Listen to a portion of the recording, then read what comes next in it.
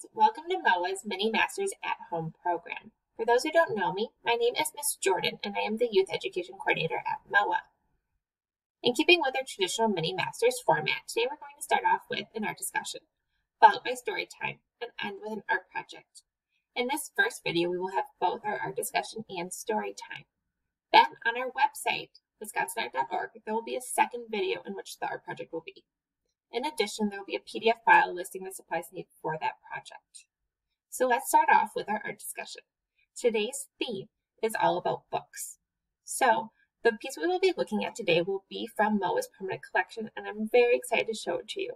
Today we're going to be talking about Aaron Bohrod's piece Untitled.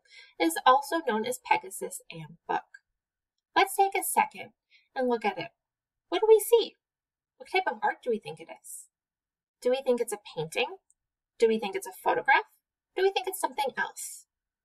This work is actually a print made from a lithograph. I know it's a big word, but a lithograph is basically when they would take a stone and be able to use both water and oil to create an image that they could recreate over and over and over again. So it was really great when they were making books and they needed to create the same image on multiple pages or in multiple books. So it basically allowed them to make copies of something. So we know that this is a print, which means that there's probably more than one copy of this piece. What else do we notice in this work? Do we notice the colors in it? What colors do you see? I see like a bluish green color, I see red, and I see white. Am I missing anything? Does anyone know what a Pegasus is? Pegasus is basically a horse, but with wings. It is often talked about in fairy tales and stories.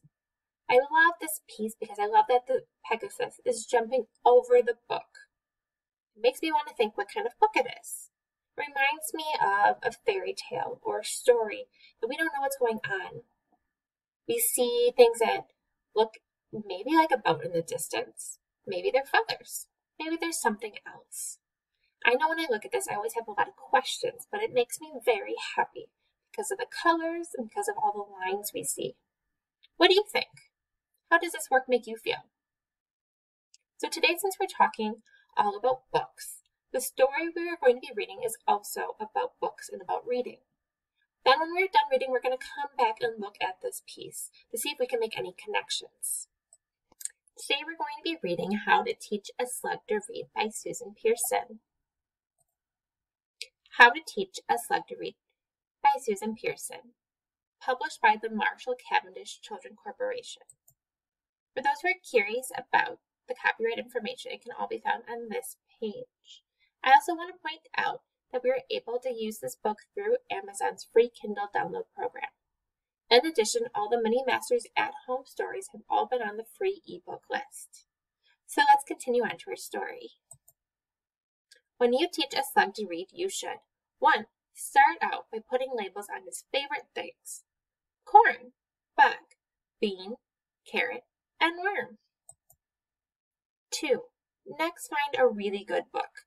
This is very important or your slug will lose interest. The best books will have the best slugs in them. Laughing lizards. Ugh, lizards eat slugs.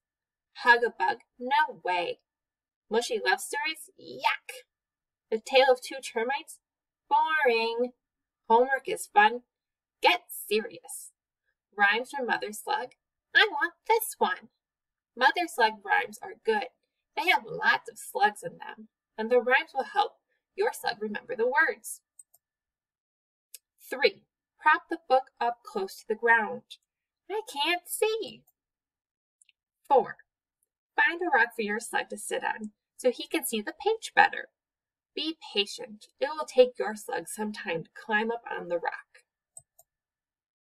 Mary had a little slug. His skin was smooth as silk. She dressed him in a satin shirt and fed him bread and milk. I love it. 5. Show your slug the words that repeat a lot. This will help him spot them right away. Once a bug, bug, bug, on a rug, rug, rug. Bug. Learn to fly, fly, fly. Say good bye, bye, bye.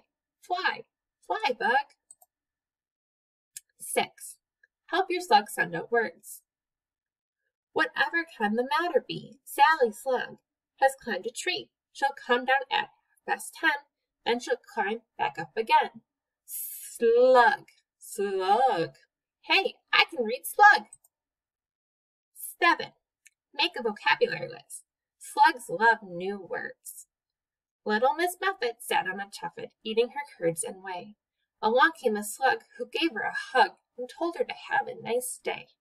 What's a tuffet? A tuffet is a low seat. What's curds and whey? Cottage cheese. No kidding. 8. Let your slug underline his favorite words in slug slime. Sweet Sammy Slug slides down the town, upstairs and downstairs in his nightgown. To make sure that children are tucked into their bed and dream of slug fairies dance in their heads. 9. Read your slug's favorite poems with him as many times as he wants. Read him other books too. Slug for President, The Pokey Little Slug, Slug and the Snail are friends. The Snail in the Hat, Go Slug, go! To where the wild slugs are. Ha ha! 10. Be patient. Reading isn't learned in a day. It can take months, but don't give up. It is worth it in the end. And then, one day, he will read books to you. It was a dark and stormy night. Then he will read books to the beetles and the butterflies and the grasshoppers and the crickets and the bumblebees and the dragonflies. He may start a story hour or even a school. Once upon a time, when all were sleeping, a slug came creeping. Books will teach him how to play slug soccer. Books will show slugs in other lands. Books will show him the whole wide world. And all because you taught your slug to read. The end.